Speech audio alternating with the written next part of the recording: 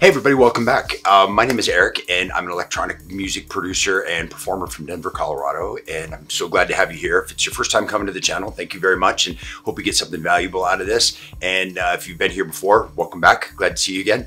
Basically, what we're gonna go over today is the audio routing through my live setup and through the Elektron boxes that are in my live setup. I did a previous video about the MIDI routing and I'll actually link that up here up above. So if you're interested in that and you want to see how we linked the MIDI chain, so what's controlling what, you can go ahead and check that video out. This one is going to be all about the audio routing. Another thing that's really unique about the Elektron devices, and one of the things that really kind of got me to lean towards them as far as being the devices that I use for my live setup, is the flexibility with the audio routing and the ability to be able to group things together into buses or groups of channels and groups of signals so that you can process them differently, and also to be able to link them all together so that you don't need an additional mixer that you're running everything through different channels, and then you've got another piece of equipment to bring with you and other stuff to connect and set up, and this way it can all kind of run one through the other. So what we're going to be talking about today is what's unique about each one of these devices and how we use that uniqueness for each one of the channels. There's a real method to the madness of how they're connected together in order to be able to use certain effects and certain audio routing possibilities from each one of the machines in order to get the most out of those, and then getting them all to go through the Octatrack as the final summing mixer and then master out to wherever you're playing, whether it's going into a DAW like Ableton Live in order to be able to record, or if you're playing out live and you need to go into the house system or into a mixer or something like that that'll go out to a house system, you can do that, but it gives you one set of stereo master outs at the end of this whole chain without having to use a mixer. And total, I think we've got about 35 channels maybe of sequencing capability, 35 individual sequenceable sounds, samples, things like that through this whole chain, and it all goes through one final stereo output pair with different types of effects and things like that. So that's what we're going to go over today, Elektron Audio Routing. All right, so just to start off really quick with how everything is connected and run through this, we have two separate sides of this, one being the drum percussion side, the other being the melodic side, and then they all kind of meld together into the Octatrack in the center. We have a couple of different control pieces here. The Novation Launch Control controls the Digitact, and then we have the PC12, which is controlling some functions of the Octatrack, some of the Digitone, and some of the Analog 4, so that we don't have to menu dive too deeply when we're playing around, and we don't have to keep digging through things. We can have everything kind of available and right here in front of us. So we've got all of the percussion and then all of the main drum sounds, so kick, snares, hi-hats, a lot of the kind of effects, hits, and things like that are all being done through the analog rhythm, and then a lot of the general percussion stuff is coming from the Digitact. So that signal goes into the external in, which routes it through, and then the main out from the analog rhythm goes into the C and D channel on the Octatrack. So stereo and stereo out from there going into the Octatrack. So all those stereo effects that are coming from the analog rhythm and the stereo effects that are coming from the Digitact are all running in stereo into the Octatrack. Over on this side, we have a really similar routing, but for different reasons. So the left and right outputs from the Digitone are coming out into the external in of the Analog 4. And then that external in from the Analog 4 is going out to the A and B stereo input in the Octatrack. So again, this signal from the Digitone can be manipulated in the Digitone, as well as in the Analog 4, as well as in the Octatrack. So we get a lot of flexibility of layers of processing of things that we need, just like the drum bus on the other side. The reason why we have these linked this way is that the Analog 4 and the Digatone don't have compressors. Obviously, compressors are needed a bit less in general in electronic music, particularly in techno music that I do. They're needed a lot less on the melodics than they are on the drum hits, because those tend to be the things with pretty dynamic transients and things that we want to really make sure that we have great control over. So we use a compressor at leaving the Digitact. So there's a master compressor leaving that. Then we have a master compressor leaving the analog rhythm, that combined signal of the two. And then that's going through a master compressor at the end in the Octatrack. So just to give a little example of that. So if we have a percussion sound going on the Digitact, so you'll notice we have a few different controls. So here in the Digitact, just using that at the beginning, this has, if you hit function and the LFO button, that gets you to this master compressor. So you can see you've got your threshold and your attack and your release, and then your makeup gain. So all of that is the master signal of all 8 tracks of the Digitact as they're leaving this instrument. So you have a master compressor to kind of tame that signal and make sure you've got it under control. You've also got a bunch of different volume level controls, whether it's by sample or channel, however you want to look at that. So you can control the individual gain of the sample. Then you can control your track volume, and then you've also got a master volume here, which is master volume for everything coming out, and then it's going through a master compressor, which also has the makeup gain on it as well. Okay, so next step in the process, that signal goes into the external in of the analog rhythm, which is right up here, the yellow cable that's going in there, into the external in. And then in that whole chain of effects that are over here, that external in signal, if you look in the manual, it shows that signal joins in at the point just before the compressor. So if we go to effects and then hit the amp, which is also the compressor, this gives us our control over our master output compressor for the analog rhythm. So you'll see, threshold, attack, release, just like we had on the Digitact coming out. Now it's taking that Digitact signal, putting it together with the analog rhythm signal, and all of the different things that are inside the analog rhythm and sounds that are coming out of there. And then those are all coming through this master compressor coming out the other side. So you'll hear, if we have that same sound coming from the Digitact, and then it goes through here. Let's just check see with the makeup gain, that's affecting that as well. But if you go to something like reverb and you add reverb to it, it doesn't affect it, because it comes into the chain just before the compressor and just before it goes out. So you have a compressor leaving the Digitact, you have a compressor after it's been added to the sounds of the analog rhythm.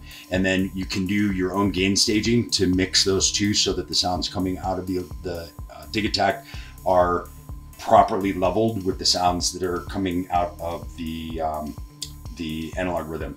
Something else that this allows for as well is that the analog rhythm has a master volume, which basically acts as a master bus volume for the drum bus as it comes out of the analog rhythm and goes then into Octatrack. So next we have the Digatone. So melodic stuff coming out of the Digatone, out of the master left and right, going into the external in of the analog 4. This allows the Digatone, for example, to have sounds that are coming out of that we can affect. We've got, a master volume coming out of this, also channel levels, and then we've got all of the different effects within the Digatone by channel. So we can affect each one of those things initially before the signal comes out and goes into the analog 4. So as you can see, we have the signal coming out of the Digatone and then going into the external in of the analog 4. What's interesting about that is with the analog rhythm, it merges into the signal chain. So that signal from the Digatone goes into the signal chain just before the compressor in the analog rhythm. So this has its own signal chain. So within the analog 4, with all of the different things over here, if you hit effects, and then you go to, let's say, delay or chorus or things like that, any of these effects are only going to affect the sound that's coming from within the analog 4. But if you hit this oscillator 1 button, which is, if you look down below, it says external in as well. So when you hit that, what that gives you is its own little mixer panel for that external signal that's coming in from the Digatone or from whatever you've got plugged into that external in. So it allows you to have volume control by side. So it's a stereo signal. So you've got a left and right volume control. You've got left and right pan control. So you could actually, you know, center this out and have it be one signal that's coming down the middle. But this also allows you to control the stereo width if you choose. You've got reverb sends left and right. From that, for that input signal, you've got delay sends left and right, and then you've got a chorus send left and right. So every single one of the effects that you've got to manipulate the analog 4 signal independently, you also have on its own channel to be able to send that that external in signal through. So it gives you a way to, you can affect a signal within the Digatone or within whatever synth you're using. Then once it comes into the analog 4, you've got its own channel to control it and affect it again independently from the channels where you're controlling the 4 channels from within the analog 4. And then that signal goes to the main out from the analog 4, and the main out goes into the AB in on the Octatrack. Okay, so the orange signal here, the orange cables are the ones that are coming in from the analog rhythm. So that's our drum bus, if you will, that channel. Stereo ins into the C and D. Then we have our, you know, kind of melodic synth bus, if you want to call it that, coming in on these brown cables going into channels A and B. So 2 stereo pairs going in from the 2 separate buses that we've set up on the different sides. And then we have our master out. In this case, it's going out to Ableton Live so I can record some stuff, but it could be going to a house mixer if you're performing a show somewhere, or it can go to your powered speakers, or it could go to your amp, or however you've got your system set up. But it's your traditional left and right stereo master out. Now, once you get to the Octatrack, you have a couple of different options. The way I have the Octatrack set up is that channel 8 is set up as the master channel. And what I did is I put on that master channel a compressor and a reverb, just because I like to have that effects-wise. So what happens is these 2 signals come in, and no matter how we route them, everything that's in the Octatrack is going to go through that, that master channel, channel track number 8. So it will go through that master compressor and go through that reverb if we choose to use the reverb on the signal. Now, there's a couple different ways to use these input signals. You can use through machines, where if you go to one of these channels and you set up the source as a through machine, then you can route one of these sides through its own track, then set up a neighbor with it if you want, so that you can have 2 or 4 additional effects if you want to be able to do that. I don't have it set up that way because I like using the effects that are within the machines already. So what I have set up here is these are set up. If you go into your mix channel, if you'll notice, we have the AB and CD are 2 separate sides of your general mix channel. And if you set the direct, the center piece right there, DIR, if direct is set to 127, what that does is that allows your AB and CD channels to pass through the Octatrack without needing to take up any track, and it goes right through to the master channel. So it is still affected by the master compressor and any effects that you have on that master channel, but it doesn't take up an additional channel in your Octatrack if you don't need it. If you do need it, if you do need those effects added in there, you just set it up as a through channel and route one of those through that channel, and it will still go through your master and things like that. I have this set up now so that I'm not using any of those channels, and that leaves me 7 channels of the Octatrack to use for sampling and sequencing and all of that stuff, loopers and anything that I want to have them set up as. And I don't need to take up channels with my external gear. I just have it passing right through, because this external gear has great sequencers and great effects on its own. So I don't need the sequencers and the effects from the Octatrack. So I'm just going to pass them through as a summing mixer rather than taking up a channel there. Okay, so just really quick, just to show you how this is, how the signal goes again one more time. So it's coming out of the Digatone. So we've got our master signal here. Still use the internal effects. I've got, you know, reverb send here, got delay send, here through the launch control. Got a pitch control. So the things that I've decided to set up here, but those are all using the internal effects of the Digitact.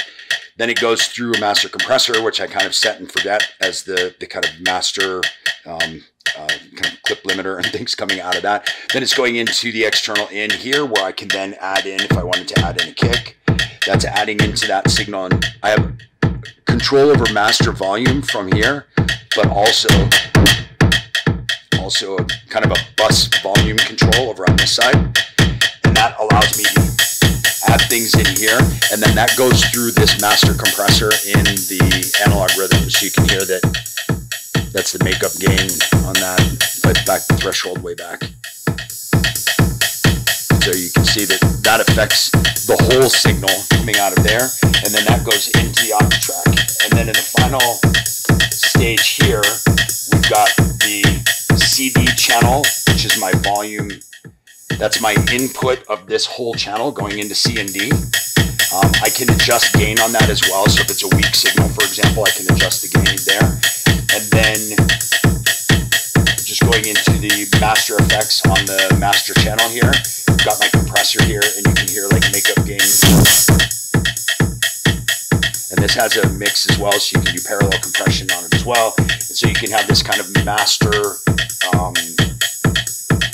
have a master compressor on your whole mix in order to kind of glue everything together, a master glue compressor. Then from over on this side, if we were to add in, we've got a volume control for this, also individual level controls by channel. Then we've got all the different effects by channel before that ever leaves and goes out. Then it goes into the analog rhythm, where I've got left and right volume controls over that, pan control, and then I've got reverb sends and delay sends. So I can affect those signals coming in independently of the signals coming out of here. And then if I wanted to add in a signal coming out of the analog rhythm, or sorry, analog 4, I would add that in then to that, and those two go together into the AB. And then once they get into the AB, it's very much the same as it was from the drum side. It goes into the AB. We've got it on a mix side where we've got a mix volume for it, controlling the direct volume that's going into the master channel. And then it all goes through a master compressor at the end. So using that master compressor, we can then have some effect over everything. So you can hit the threshold super hard or back it back down here. We've got a mix control as well, makeup gain, and then you've got your ratio, your attack, and your release for your compressor there. So as you can see, there's a ton of flexibility with how you route things. Now I have the Digitact and Digatone going through this chain, but that initial instrument doesn't need to be one of the Elektron boxes. So let's say you wanted to use, you've got a Moog Minotaur and you really like that for bass sounds and you want to use that. You could actually use that running that into the analog 4 and then through and have that same kind of control over effects and things like that. And you could control the sequencing from the Octatrack. So there's a lot of different flexibilities with ways to do this in different things. If you wanted to have a different drum machine, like let's say you've got a TR8 and you really love it and you want to use that for certain things, you could put that in place of the Digitact and have your percussion sounds coming from there or your drum sounds coming from there and still use the great effects processing through the analog rhythm and then through the Octatrack to kind of sum everything together to keep you from having to have a mixer and things like that in your system. So tons of flexibility to be able to do this, to be able to combine things if you like, to keep them separate if you like, to affect them in different ways. And it allows you a ton of flexibility with your signal. So this is the way I have it set up. It is by no means the way to do it. You can do it any way you like. And that's one of the beautiful things about doing setups like this. And one of the things I really love about the Elektron machines in general is that they do so much and they're so flexible that you can set them up any way you like. I mean, there's people that are using the Octatrack as purely samplers and, time stretching samples and chopping them up and doing things like that and using them to loop and resample and things like that. I don't use that as part of my thing. I prefer to use it as effects. I do use the loopers a bit, but to be able to get it to all kind of run together through that. Also, because each one of these has a really phenomenal sequencer, they aren't sequencing each other, although you can set that up if you'd like. As I mentioned, if you put in another piece of gear, if you swapped in another piece for one of the pieces that's here, and it didn't have an internal sequencer, an onboard sequencer, and you wanted to use one of the sequencers from one of the others, you can route that using the MIDI routing as well. So check out the video about MIDI routing. That'll kind of help explain a little bit what's controlling what from a telling it what to do standpoint. And then this audio routing hopefully gave you an idea of what is doing what, or what path it's following from an audio perspective. So basically we have 8 channels of sample sequencing coming out of the Digitact. We've got another 12 channels of sequencing, synth and sampling coming out of the Analog Rhythm. Then we've got 4 channels in the Digitone, another 4 channels in the Analog 4, and then we've got 7 remaining channels because we're using the 8th channel as a master channel. So another 7 channels there. So we've got 30 plus channels of flexibility to be able to mix and match and use to improvise and combine in different ways to create a real, truly improvisational live set. So I hope you got something out of this video. Please give us a like and subscribe if you haven't already, and hit the bell, and it'll let you know exactly when we're going to be putting out another video, and you get those first off. And check out some of the other videos on the channel. And if you think you know somebody who might benefit from what we're doing here, because I think we all tend to talk to other people in this same realm. If you know somebody else who might benefit, please share the video with other people and spread the love around a little bit so that we can get some more people out there being creative and using these machines in really creative, different ways. Thanks very much. I really appreciate you stopping by the video, and look forward to seeing you on the next one. See you later. Peace.